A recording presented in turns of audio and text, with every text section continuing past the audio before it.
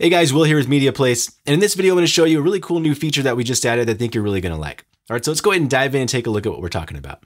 Alright, so I'm inside of MediaPlace, I've got my library open, and I've got a few pictures that I need to remove the background in. Alright, so I'm going to go ahead and double click on this picture here. It takes me to the editor inside of MediaPlace, and I want to simply remove the background, right? So a really cool feature that we've added is the background remove with AI feature, right? Super cool, super powerful. Now, the first time you use it, you turn it on and it's going to tell you that you need to requires a pre-trained model to be downloaded. Just a simple plugin, right? It's only 123 megabytes, not a big deal. Just simply click download, downloads really fast. And the cool thing is you only have to do that once. After that, you're good to go. All right, so now I want to remove this background very easily. So all I do is turn on the remove with AI background feature. And then there you go.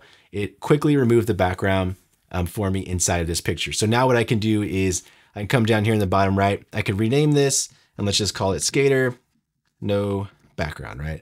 So I could either overwrite my existing photo that I have with my transparent image here, or I could export this out and save it to a hard drive, to the cloud, wherever I may want to do that. Or I can just save it here inside of my library, which I'll do right now, and just click save here, right? So then you can see it's doing the process.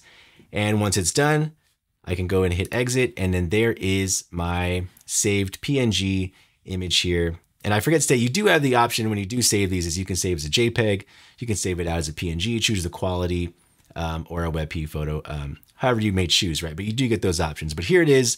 It does a really good job of removing the background really quickly, and it's a really awesome feature to have built in right into MediaPlace, right? So super cool. All right, so let's go back to the main library here, and let's select this picture of the bird here, right? Now I'm gonna go ahead and remove with AI and use that feature again. It does a really good job of removing the background for me again. Now he was sitting on a branch that it thought was part of the background. Now I wanna keep that.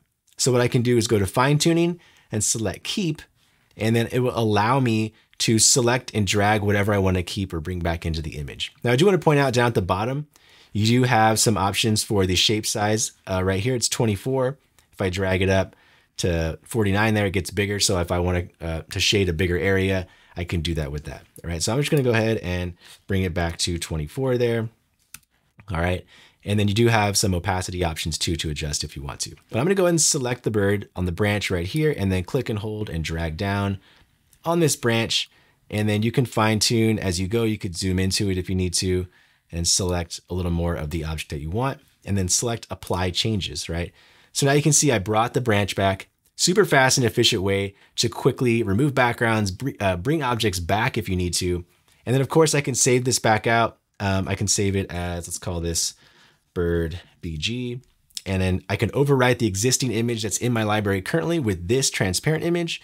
I could export this out to a hard drive, or I can just save it right here as a new one, which I'm going to do, right? So I'm going to save it.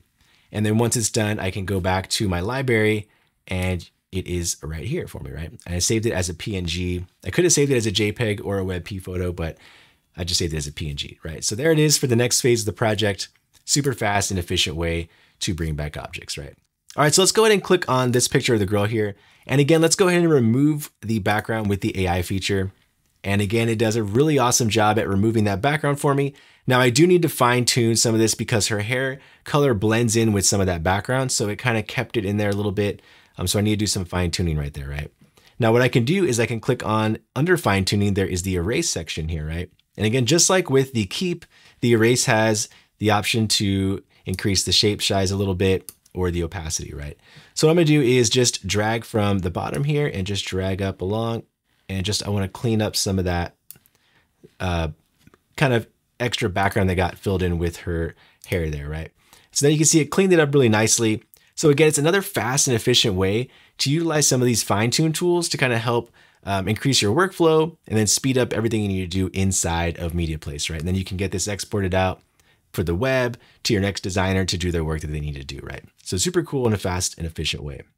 Let's go ahead and rename this, and let's just call this girl hat BG, right? Now I'm gonna go ahead and just save it as an additional copy. I don't wanna overwrite my existing because I may wanna go back and utilize that for something else, right? So really cool. Again, we're saving as a PNG, and once it's done, you can go back and exit, and then here is the final product for us to manipulate later, right? So really cool features built in with this remove AI background feature inside of MediaPlace. Now there's a couple more things I want to show you how to utilize, right? So another one that I want to show you, if I double click here, if we go to crop and I select auto, right now you've got all this extra space, right, from the image that we cut out from the background, but we don't need all that, right? So it can consolidate it down for you by clicking auto, and it will then just crop it all down for you. So I don't have to have this bigger image that I need, right? So then I can go from there, and then I can hit save here, and then I'll go back. And then here is my new saved cutout that I've got that I can then apply to additional things that I want, right? So a really cool feature for cropping and taking away some of that excess for your transparent image. Now let's talk about batch editing, right? So we can batch edit some of these. So maybe you've got like 15 or 20 images that you need the background removed from. Maybe some are complex, some are a little more simpler. What you can do is we can go and let's select this guy, and let's select these three things right here, right? So I've got these three images that I want to remove the background from all at one time. So let's go over here, select them, go to actions, and then what I can do is go to images, and then right here is remove BG, right? If I select that, I can say I want to remove with AI, and then choose, do you want to be JPEGs, PNGs? Let's save as PNGs, adjust the quality from there, and then let's go ahead and save new, and then let's go ahead and save them. All right, so you've got your tasks in progress, and then down in the bottom right, you've got the progress bar, and right now it's at 50%. And once that's done populating, you'll see in your library the new images that have all had their backgrounds removed, right? So here's the guy, and then here is the dancer there, and then we've got the skateboarding guy, or sorry, the jumping guy with his background completely removed. So now we can take those images and apply them to other projects, what we need to use them for, in a very fast and efficient way, right? All right, so really cool features being built right into MediaPlace to improve your workflow and efficiency. Stay tuned for more videos, and as always, keep creating.